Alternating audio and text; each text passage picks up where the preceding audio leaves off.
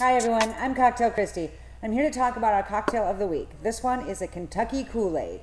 We're using Ezra Brooks 99, Master of Mixes lemon, Master of Mixes simple syrup, and some unsweetened iced tea, along with some blueberries and strawberries. So first I'm going to take a clean mixing tin, put some blueberries and some strawberries, and I'm going to lightly muddle it.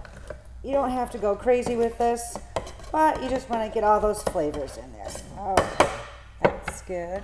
And then we're going to do 2 ounces of the Ezra Brooks, 99 proof. It's just about enough.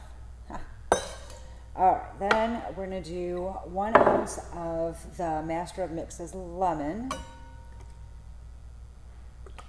and ½ ounce of the Master of Mixes simple.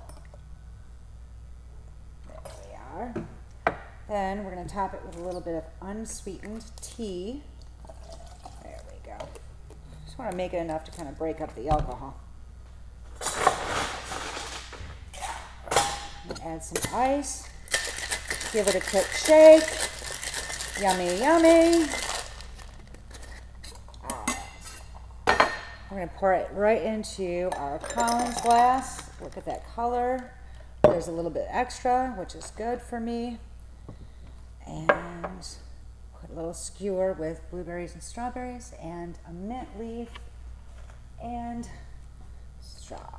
So this is the Kentucky Kool-Aid. Enjoy.